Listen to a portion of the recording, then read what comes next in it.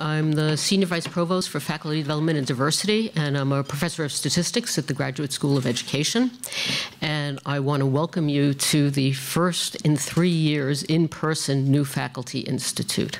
It is really terrific to have you all here. We're positively thrilled, both with your appointments, but also with your presence in the room this afternoon. As I hope you've started to see, Harvard is a terrific place to have your career. You all made the decision, so at this point you might as well look at it in the positive light. But you've got fabulous colleagues, fabulous students, terrific opportunities, and an environment in which I hope each and every one of you will thrive. I'm going to turn the podium over to our provost, Alan Garber, who's going to make a few introductory remarks. Alan is a professor of more schools at Harvard than you can count on one hand. He has appointments in the medical school, the Department of Economics, the School of Public Health, and the Kennedy School. He is both a physician and a health economist, and has been provost of Harvard now for 10 years. 11 years? This is your 12th year. I'm a statistician, but I'm having a hard time with the counting thing. Alan, we've asked Alan to come join us so you get a sense from the leadership of the university about how thrilled we are to have you and how Alan thinks about the university. And then I'll come back up and make some other opening remarks. So Alan, please come join us.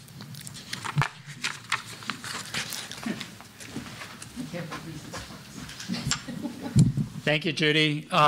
First of all, let me just welcome all of you. You know, there is really no more important decision that any university makes than deciding about who will serve on its faculty.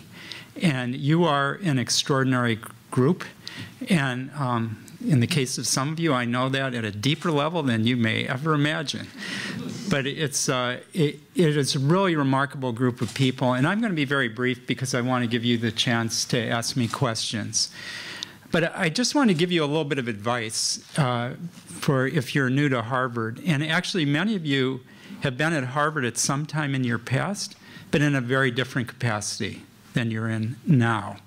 So you need to look at Harvard with new eyes. And I guarantee you the perspective will be different than, say, when you were an undergraduate or grad student or something like that. The thing that makes Harvard a remarkable place, in my view, is the absolute stunning excellence of its community, the people who are here. And we have tremendous physical resources, as I'm sure you're well aware. But it's really our people who make us special. And what makes Harvard different from all but a few universities is excellence across a wide range of areas. And this is even true when you compare us to our peers in the Ivy League. We really try to be excellent across a set of fields that only a few other institutions actually strive to match. Now, particularly for those of you who are junior faculty, you've probably been worrying about tenure since you got your PhDs or whatever your other terminal degree may be, and you'll be under a tremendous pressure to hunker down and do what you were told it will take to get tenure. Now, what it takes varies across fields, and I'm not going to claim I can give you some broad advice about what it will take in your field. But I think you'll be missing out on a huge opportunity if you don't take advantage of what else is here in the university, and particularly the intellectual resources, represented in part by the group around the tables here. People from a wide array of fields, totally different interests. Part of what we try to do in the provost's office is actually create opportunities for faculty to meet each other from across the university. People who would not meet otherwise. Now, I should say truth in advertising here. I should disclose a little bit about my role as provost, and you will then understand why I have this perspective. The provost is a relatively new role at Harvard. The modern provost role was created in 1992, so it's only existed for 30 years. And Neil Rudenstein, who was president, who started the provost role, explained to me early in my time as provost that he created the position because he wanted to have a way to nurture and support inter-faculty initiatives. That is to say, initiatives that cut across schools, across departments, and so on, because they didn't have a natural home at Harvard at the time that he started, and he saw that this was increasingly important. So in the 30 years since then, the role has expanded considerably. Like at other universities, the provost is the chief academic officer at Harvard. The deans report to the president and the provost. But the provost remains responsible for inter-faculty initiatives and what we call affiliates. Now, if you want to know what they are, you can take a look at our website. But there are about 30 inter-faculty initiatives at Harvard. So these are the centers and institutes that are not solely based in schools. They include, for example, the Mahindra Humanities Center. It includes the David Rockefeller Center for Latin American Studies, the Mittal South Asia Institute. It includes the Harvard Stem Cell Institute, and it includes our two newest institutes, which have generated a huge amount of excitement, and one of the leaders, one of them is actually here. And those are the Kempner Institute for the Study of Natural and Artificial Intelligence, brand new institute, and the Salata Institute for Climate and Sustainability. These are formal structures that bring together people from across the university in ways that simply are not possible within a school structure alone. And they're very successful at doing that. The affiliates refers to some of these features of the university that you might say cynically just don't belong anywhere else, but it includes the largest university library in the world, the Harvard Library, the 7th largest art museum by collection size in the country, the Harvard Art Museums. It includes the American Repertory Theater.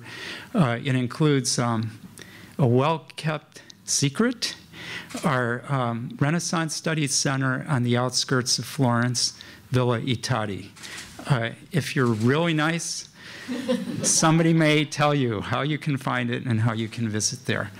But seriously, I say all of this to point out that we're very much focused on bringing people together. And there is so much that you can gain from your time here, working within your own departments, working within the narrow confines of your discipline, so much more that you can gain by making connections. So we stand by to help you with that. And Judy's office is very, very much engaged in that activity. So let me just say again how thrilled I am to welcome you here. I know that you are going to have a wonderful time at Harvard, and I also know that you're going to make the rest of us more successful by your presence. So thank you, and let me open.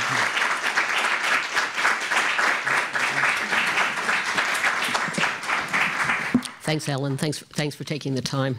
He's an extremely busy person, so thank you for taking the time. So I'd like to reinforce some of Alan's points with some data and my particular perspective on it, and then take time to have introductions around the room. But let me just make a few overarching points about the university from my perspective. I've been at Harvard my entire professional career. I did not go to Harvard College. I am a SUNY Albany graduate with my bachelor's degree and a product of the New York City Public Schools. I just want to write that echoing something that Freeman Urbowski said yesterday. You should identify, my parents were first-generation college students going to City College. So people can come to Harvard from lots of different backgrounds. I started my academic career here in 1984 as an assistant professor at a time when you were told, assume you will not get tenure. It's an extremely unmotivating thing to say to a new assistant professor, but that was the Harvard of that particular day and time. The appointments were referred to as folding chairs, mortgages. You were advised to get adjustable mortgages. It was not a place that nurtured its early career faculty.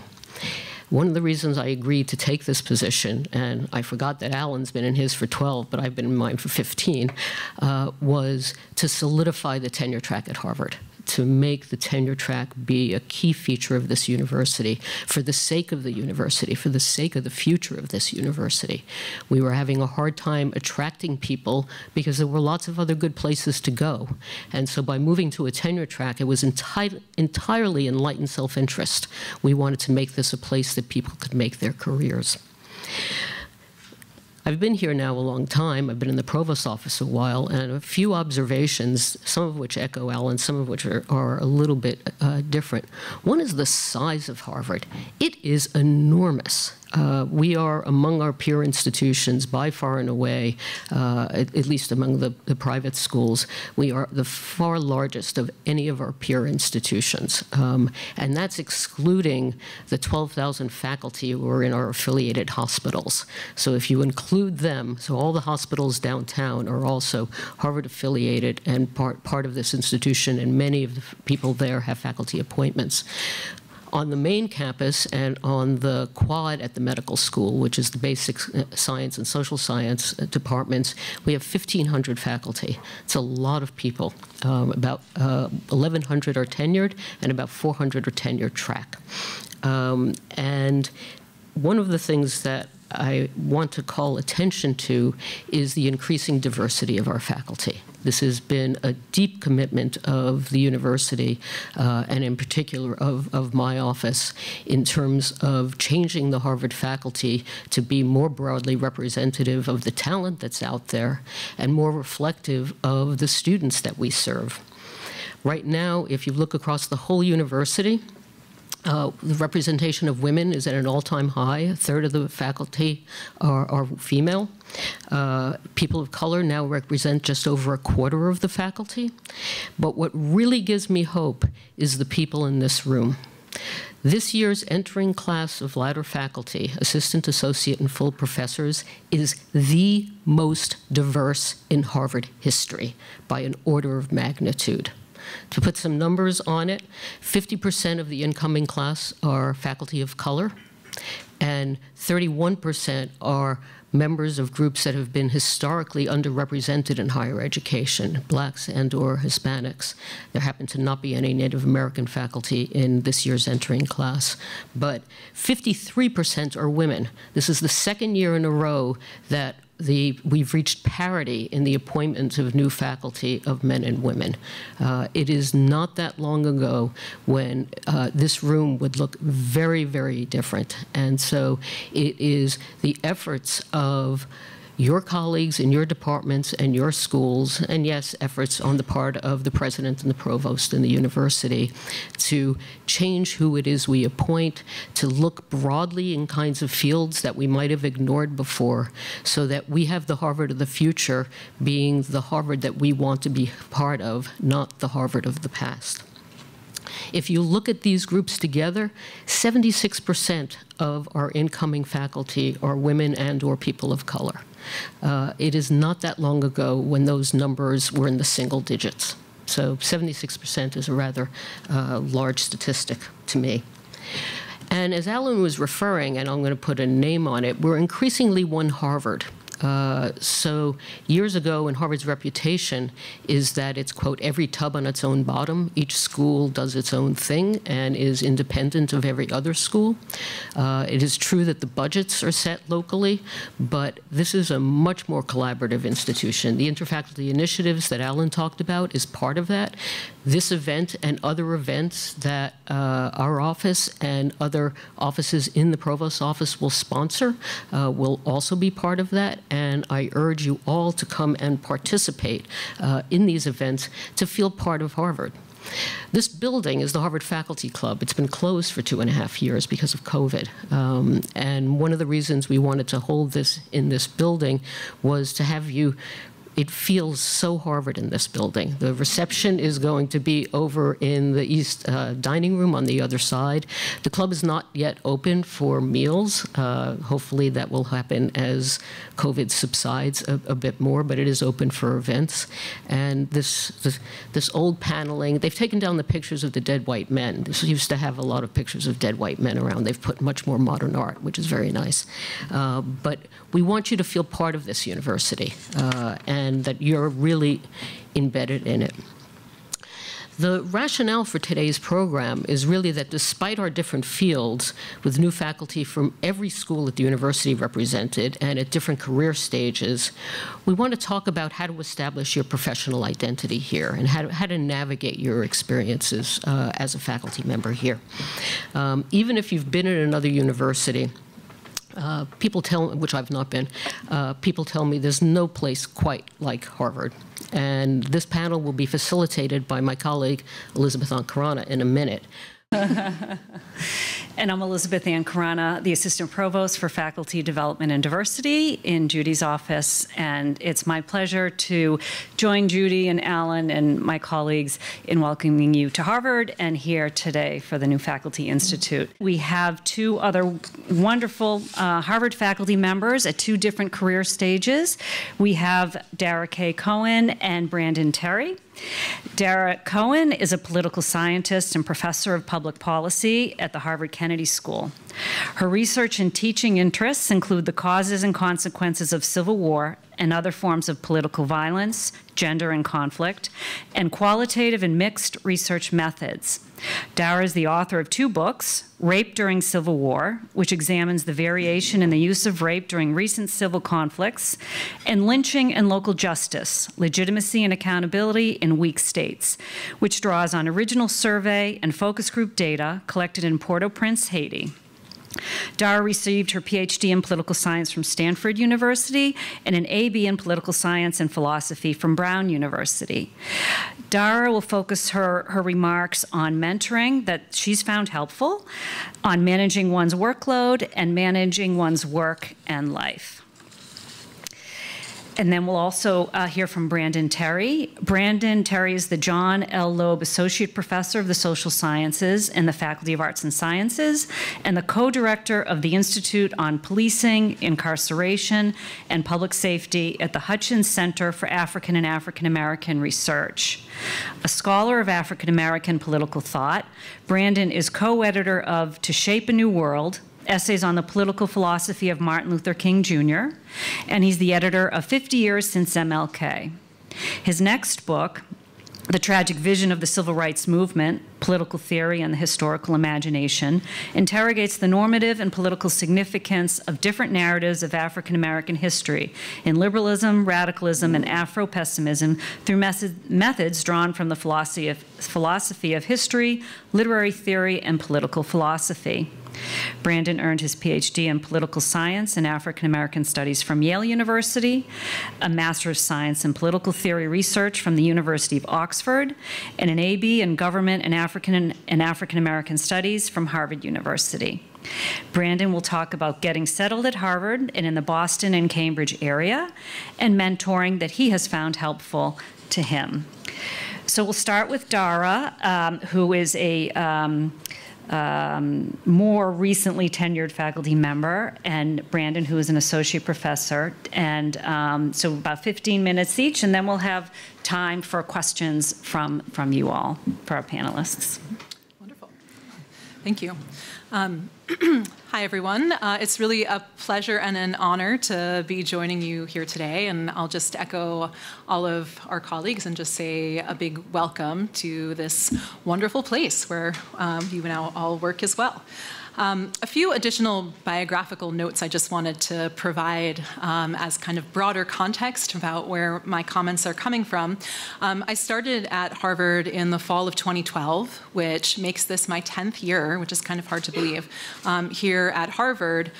This position that I'm in now was actually my second academic appointment. So I moved after spending 3 years at the Humphrey School of Public Affairs at the University of Minnesota before I came here as an assistant professor.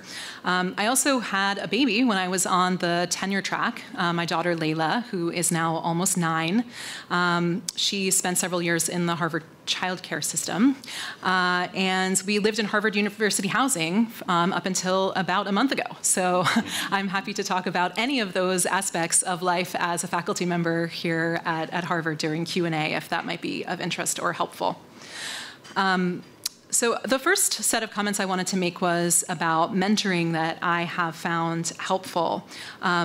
And there really are, I think, 3 types of mentoring that I found particularly useful over my years on the tenure track here at Harvard.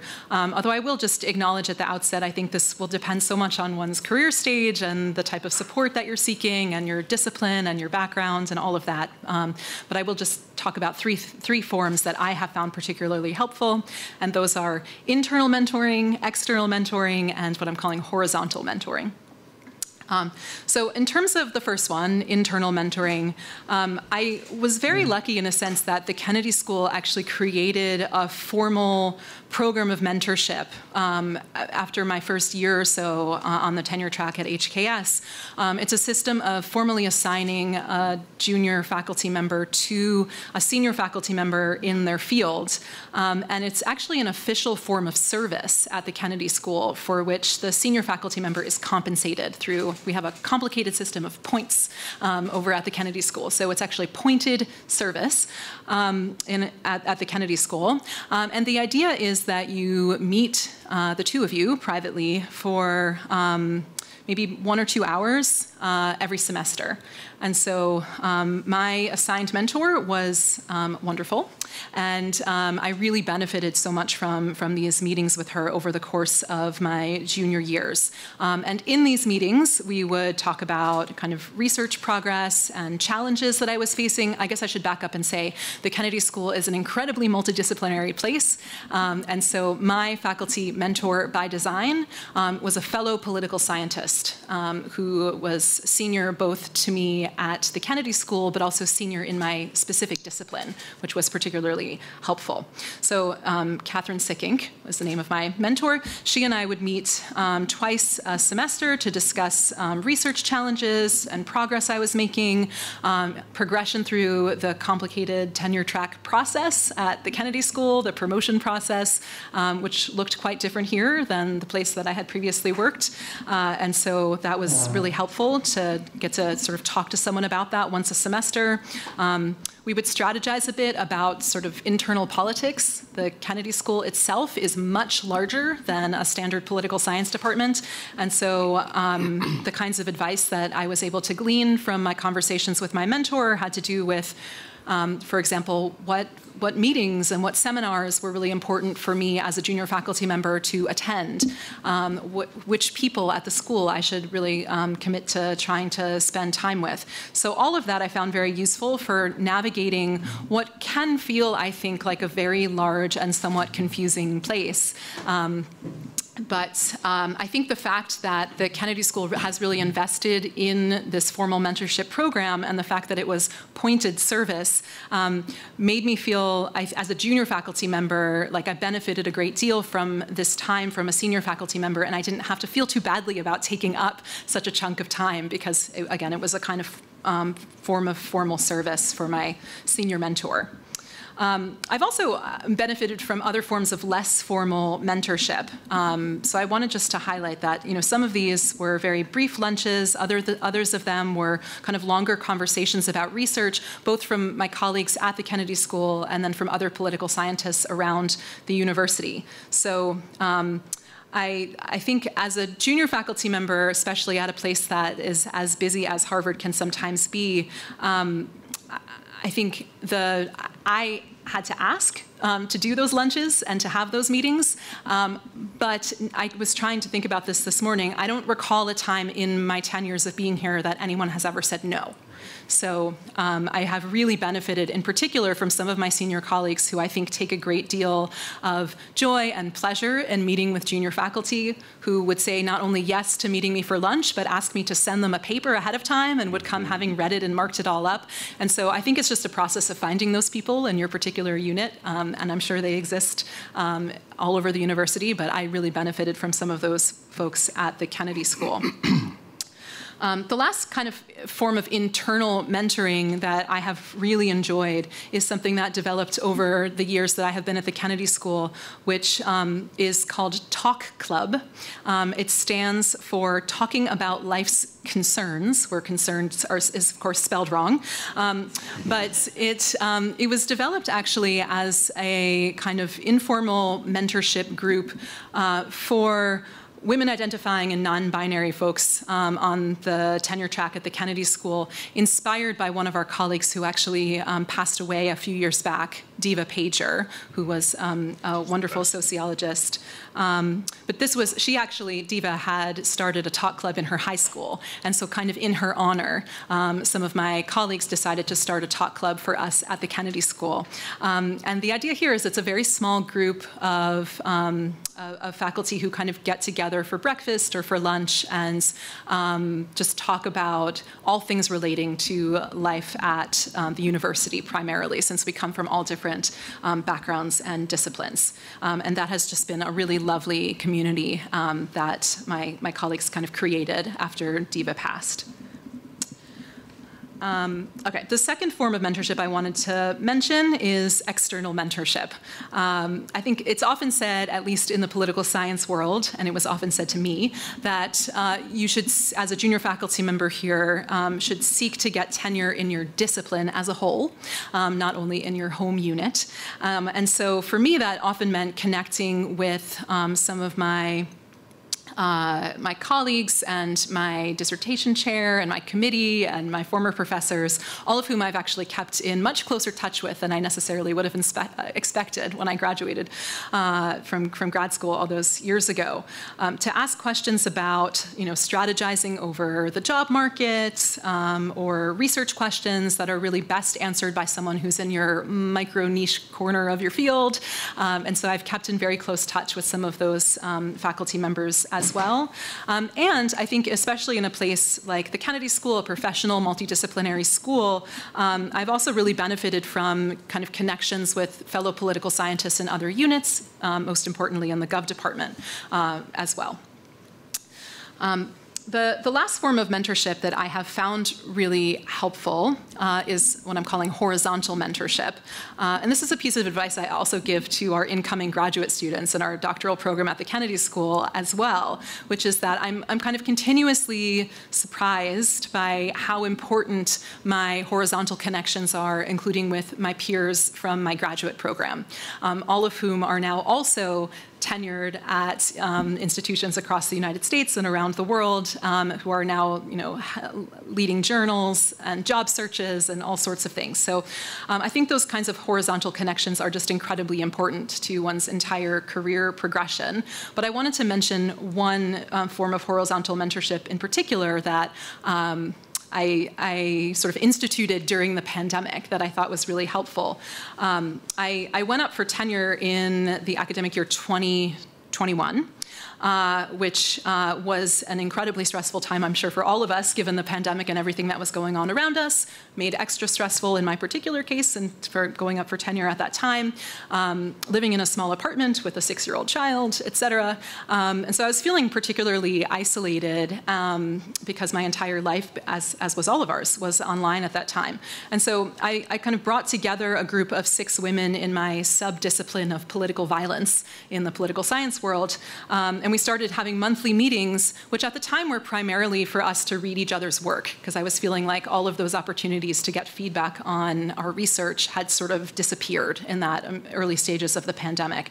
And that group of 6 women has kind of morphed into this really important horizontal mentorship group, where even though the pandemic has reached a new phase, and we have a lot more in-person connections now than we did at that stage, we're all at very similar stages of life. Almost all of us are are parents to young kids. We all work at research universities. All of us are now newly tenured. And so we still do present research as part of that group, but I have found it just immensely helpful to have this group of people who aren't at Harvard, who are at other places at similar career stages, to kind of share experiences and talk about the kinds of things that we are all facing. All right, so to transition to the second topic, which is, I think, formally about managing workload and work-life balance, although I did veer a little bit into some of living in Boston and the pleasures of one's faculty position as well. I do feel a little bit funny about giving advice on work-life balance because I am not good at work-life balance. And I think if I look back over the course of my 10 years at Harvard, I think this balance was particularly off when my daughter was youngest, and also in the maybe year or two before I went up for tenure. So I think in my own experience, rather than seeking work-life balance all the time at every particular moment, for me it's been sort of a balance over time, where I have very intense periods and then try to sort of come back to something that feels a little bit more balanced in terms of my personal life and my family life. So my personal goal has always been to find sort of this balance across the longue durée rather than in any one particular moment. But some things that I mentioned that I found useful, again, just coming from my perspective as someone who had a baby in my second year here on the tenure track, one thing that I found was really helpful or really important to getting my research done was to really kind of create dedicated time for research so that I could also create dedicated time for family and personal projects, because I found these things were leaching into each other in a way that wasn't particularly helpful. So in my particular case, that meant finding reliable, consistent childcare, because like I'm sure many of us in this room, we don't have local family, my husband and I, that were able to kind of pitch in and help. So one of the ways that we have done this is through using some of the many wonderful resources that we have available to us as faculty here at Harvard. So we have used, for example, a lot of the faculty-dependent care resources that are available to us, including things like the Access Scholarship Program, the university's Care.com membership, the Harvard Student Employment Office, all to hire sort of occasional babysitters, emergency babysitters, regular sitters that would come for part of weekend days in order to kind of carve out time to be productive while balancing teaching and having a baby. On the more fun, sort of personal aspect side of things, I also just wanted to say the flip side, of course, is making dedicated time for non-research related activities. So just some brief advice I wanted to offer, some thoughts about sort of echoing some of the things that were said earlier, is that I think it's important to take time for oneself and to really take advantage of living in such a vibrant place as Boston and Cambridge. One of my pieces of advice that I often give to new faculty is that, these are very specific kind of pieces of advice, but one is that there's outings and innings, right? This email that we sometimes get about things going on around Boston. There are just a ton of really amazing tickets and fun things to do through outings and innings for Harvard affiliates, often in extremely good seats. So I just wanted to give an example. This past summer, my 9-year-old daughter, my husband and I went to go see Lady Gaga at Fenway Park, and it was in incredible seats. It was probably one of the highlights of my daughter's 9 years. It was just an amazing thing to do. We've gone to see the Nutcracker and ended up in seats in the 3rd row. My mother-in-law came with us that time, and it's the first time she had ever been to the ballet, and she was weeping. And so there's a lot of just incredible things going on around Boston, and I think it's important to experience a lot of those. For me, also, I think part of the work-life balance thing has been finding a non-work-related goal or hobby. And for me in particular, that has been running. I am really bad at running, so I don't run because I'm good at it. But I run because it's just a very satisfying thing to do, where unlike sometimes with one's academic work, you can really trace how you're getting better at something over time. You can see progress and reaching of goals. And so that's been really fun for me. I have colleagues that have joined book clubs and other things, have taken cooking classes, things that aren't related to research that can really help kind of help you have more of a balance. Along with that, just sort of two more things I wanted to highlight. I think for us and our family, having, although we have many friends who are affiliated with Harvard, it's also, I think, been really important to get out of the bubble. And we have lots of friends that have nothing to do with Harvard who also aren't academics. My husband isn't an academic, but have lots of non-academic friends. And that can just be sort of a relief sometimes, I think, to talk to people who aren't also on the tenure track. So that was helpful for me. And then finally, one last sort of micro thing I wanted to share is that one stress management thing to do, and I didn't discover this until a few years after being here, is this incredible resource that we have on campus called the Center for Wellness, located in the Smith Campus Center, where faculty can get acupuncture and massage for actually very reasonable prices. And that's something that I have periodically done when I have felt like I was getting far too many migraines or tension headaches and needed help with that. So those are my initial thoughts, and I look forward to hearing questions. Thank you.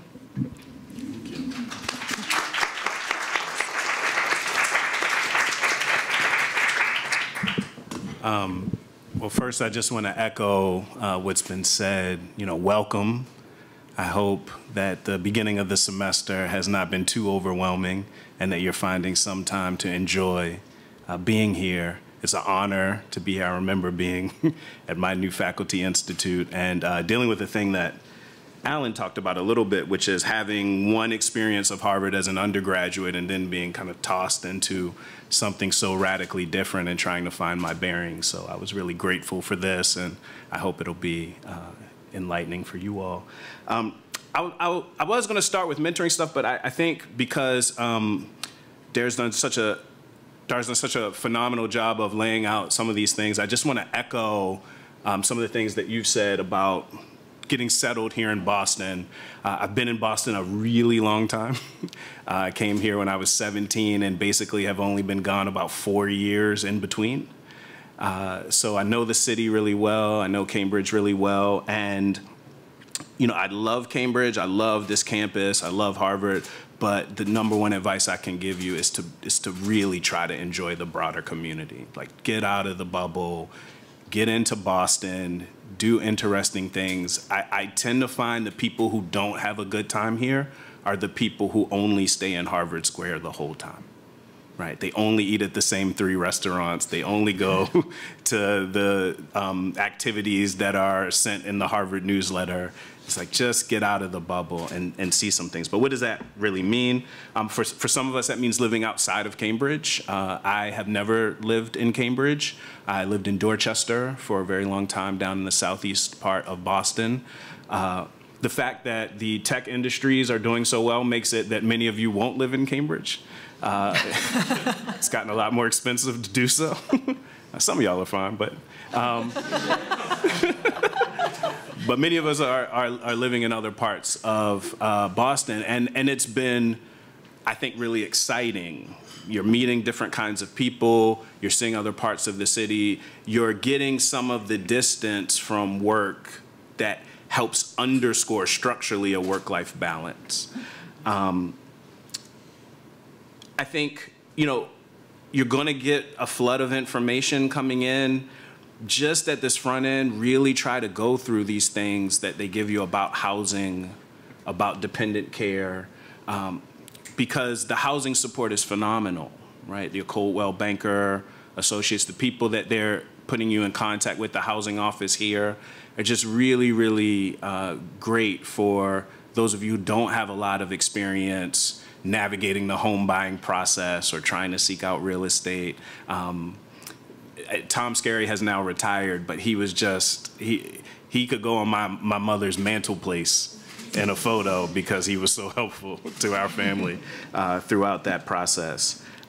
We also have an employee assistance service that they've sent around the number for.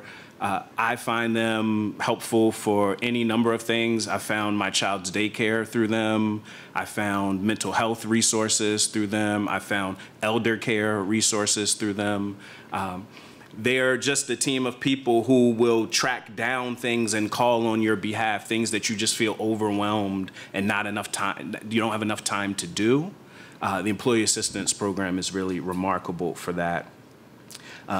Judy's office has been incredibly supportive of those of us with children. I have 2 children, one that's 6 and another that's 19 months, crazily on the tenure track. But they're there. And we've needed help trying to find childcare and get support for the very, very expensive childcare in Boston. And the Access funds were really crucial to our family. As I said, the Employee Assistance Program helping find places with spots. The existing Harvard daycare system is now set up so that faculty have priority. And that's been really helpful for many of my colleagues. So I just, again, encourage you to take advantage of that, even the dependent care funds, which help you get some of the money back that you spend on dependent care. And that could be for children or older folks or folks with disabilities that you have as dependents. I think a lot of people don't know that, but that's part of it as well. Outings and Innings is incredible. It not only includes just kind of one-off tickets for the plays that come to town, you know, Broadway in Boston, the ballet, the Celtics games, the Red Sox games, the Bruins games, Harvard, you know, Harvard-Yale, things like that. It has these one-off tickets, but it also is a clearinghouse for just discounted passes and tickets to things that you might go to on an ordinary weekend. So always has discount movie tickets, always has discount amusement park tickets, always has discount, you know, things for like, I mean, they even have discounts for getting your car fixed at Sullivan Tire. I just used this like 3 weeks ago. I needed an oil change. So all of these things are at your disposal because Harvard has so much buying power collectively. They're able to bring these things as benefits to the faculty, and you should avail yourselves of them. They also, I think, you know, built into your ID is free admission to many of the local museums. Museum of Fine Arts, Institute for Contemporary Art. These things are wonderful, especially for your family. And many of your families will come to have a ambivalent relationship to Harvard as you work so hard. And bringing them these benefits really helps. Look at what I've been able to provide for you. It's a great way to get out and see parts of the city that you wouldn't otherwise see and things that are in the town. Like right now, the Obama portraits are at the MFA, and they're doing a great exhibition on Life magazine's photo archives. And just getting down there to see those with the family is really wonderful. Another thing that's been really important for me in Boston is being part of the civic life of the city. I know Harvard has very global ambitions, and many of you have global scope to your research, and I think that's amazing. But there are things that matter here locally and that are a part of the place you live and that will affect your day-to-day life. And people need you nearby. People need you for community service. They need you for the public life of our metropolitan area. And being a volunteer or someone that's active in those ways has been, again, a very enriching part of my time here. So, as you heard, one of the things I work on is the political philosophy of Martin Luther King, and there was an effort here to memorialize Martin and Coretta Scott King with a giant memorial in Boston Common. I joined that effort really early on, and through a lot of the conversations I had with folks and work we did together, this has now grown to a massive civic effort that is beyond just a statue. It's creating gathering space for the community, you know, a rich fabric of intellectual exhibitions for areas of the city that don't usually get access to the kind of conversations and intellectual life we have here all the time. That was just a thing I happened to fall into because I was looking for a way to get involved in the city. And I've gotten to meet everybody from the mayor to the governor to the senators to local activists and share with them the work I'm up to and hear about the things that they're up to and enrich my classes and scholarship because of it. So, you know, whatever that happens to be for you all, I really encourage that to be a part of getting out of the bubble and into the broader community. Last thing I'll say, and particularly for any of you who are from warm weather places, you have to take Boston on its own terms. All right? Sometimes California people come and they just are too cruel. They only want to do the things that they used to do. Try to push yourself out of your comfort zone and take up the apple picking. Try that. Try skiing. Try ice skating. Go to the pumpkin patch. Do the quintessential New England things. Some of them you'll find, a bit bizarre. You may only want to go to the cranberry bugs once. But some of them you'll really find exciting and make into a new part of your life. And I really think it's important to take a place on its own terms. So I encourage you to do that. Last thing on getting settled in Cambridge, Boston, Harvard's done a lot to think creatively about leaves, research leaves. That can be a difficult thing, though, for families. And one of the things you should think about before it comes right up to your time to do the leave is having serious, reflective conversations with your family about what that's going to look like, whether that means you'll stay here, whether that means you'll go to another place and try to visit at Princeton Institute for Advanced Study or Stanford Center for the Advanced Study of the Behavioral Sciences, whatever. Having those conversations and getting prepared for what that means for subletting, your children's school situation. I found that was one thing that really, I think, was a big obstacle for us and trying to navigate, and is a piece of advice I wish I had right at the beginning. So I thought I'd say that. I'd say a couple of brief things about mentoring. I love the typology here and cannot improve on it. So I will just add a couple of asides. So, the place can feel overwhelming. There's just no way to get around that. It can feel intimidating and very idiosyncratic. Just the language that people use. Your undergraduate students snicker at you when you say major. You just think, no, it's a concentration. That could just feel like, man, do I even know what's going on here? And this is one of the reasons I think it's just really important to talk about mentoring. The mentoring is what helps you find your bearings. And it helps you figure out the best decisions for you to make, given your values, given your commitments, given your goals, to get through the tenure process or to get through the process of becoming acclimated to becoming Harvard faculty. Each of us faces a lot of unknown unknowns, and good mentoring helps fill in some of that fog about, what is it that I don't know that I don't know, right? So how do you find a mentor? Some of us will be assigned a faculty mentor by our departments or units. I think that's the best. But you should think about whomever in your department or beyond you might connect with or admire. Because I think a lot of junior faculty in particular come in with a mindset that's very much like a dissertation advisor mindset, that I want the mentor that's narrowly in my specific field or that's closest to my specific field.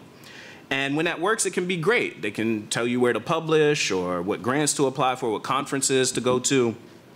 But I really want to push you not to think of mentorship in such a narrow way. First, as Alan mentioned, meeting other people can change and improve and extend your research. I didn't come here as somebody who was specifically focused on the question of incarceration and crime and public safety, but through relationships I've built with other scholars, that's become a central part of my research agenda. I think many of the obstacles you'll face won't be narrowly in the terms of your research. Many of you are already quite good at your research. The things that will surprise you and the things that will be real difficulties are going to be things you don't expect. There'll be things about teaching, about administrative responsibilities, about your work-life balance. And you'll want to know about how your colleagues handle choosing a school for their children, or how they navigated a particularly time-intensive part of their career right up where they're about to go into submitting the tenure file. Those are the kinds of things you'll want to know from people. And you'll have to have those pre-existing relationships to do that, to ask those questions. And for most of you, I think the most important piece of advice a mentor will give you is when to say no. Now, I'll give you one free piece of advice, which is don't say no to Judy. But your real mentor can give you a bunch of other advice about who you can say no to. Our campus has a really busy life, so there's talks all the time, there's guests coming in, people want you to come to dinner, they want you to come to this, they want you to join this committee. Your students are the most ambitious students in the world. They're gonna want letters of recommendation for every fellowship that there is. You've got a public profile, just being at Harvard, so people will contact you when things happen in the world and ask you to come on TV or give commentary to the newspaper or do this or do that. That's a lot. That's a lot. And having somebody you can forward these things to or call really quickly or text really quickly just to say, is this a thing I should do? What are the implications of me choosing to do something like this? That is utterly crucial. Because again, you have unknown unknowns. You don't know what it's like downstream, right? And a real mentor can have conversation with you about your values and goals so that you can slot those decisions in according to those values and goals. One caveat I'll say, and I'll wrap up soon, is that even good mentors will sometimes have the tendency to give you advice like, that essentially amounts to say no to everybody but me. It's hard to know what that, if you have a mentor like that on the front end. But if you find that your mentor over time is making requests of you that are so onerous that you're feeling derailed from your goals, or that you think that you can never say no to them, that may not be the best mentoring situation, all right? And it is tricky because you want to do things for people who are helping you, but if the relationship starts to feel like it's tilting in that way, it may be time to try to pull back some and find other mentorship. Last thing I'll say, and we can open it up, is good mentors will direct you to resources or support you might need for unforeseen events, right? And this is one reason to start early and get a relationship going because you don't know what might happen. I was in the unfortunate position of my daughter being born with a really serious illness and my mother having a stroke at the same exact time. So I'm in the hospital when I get for my daughter when I get the news that my mother's had a stroke. And this is, I think, 2 or 3 weeks before the semester is about to start, and I just am utterly, just overwhelmed, perplexed about what am I supposed to do, and to be able to have existing relationships that say, okay, you're gonna be fine, this is who you need to talk to, we are going to help advocate on your behalf, this is how you get the support that you need, family medical leave, this is how you get the support for resources you might need to weather this particular difficult moment in your life, and people to help explain to other colleagues about what you can do right now and what you can't. That can only happen with a pre-existing relationship, right? So it's just very important because you never know, and I hope nothing like that happens to any of you, but you want to be prepared for things that are unexpected. And that means regular check-ins with your mentor. That means coming to them asking for advice. That's a great way to start a mentoring conversation. Not to say, hey, can you be my mentor? But look, let me get some advice on this thing and letting it build out. Thinking of them as whole people. So not only asking them to read your papers, but thinking of things that they might like to do with you outside of the university. William Julius Wilson and I used to go to a lot of Celtics games. Right? That was his thing. And it was a joy to attend those things and ask him a lot of questions in that lower pressure environment. But I'll stop here, but just thinking about building that relationship so that as things come up, you have a set of, a support network that can help you navigate them. Thanks.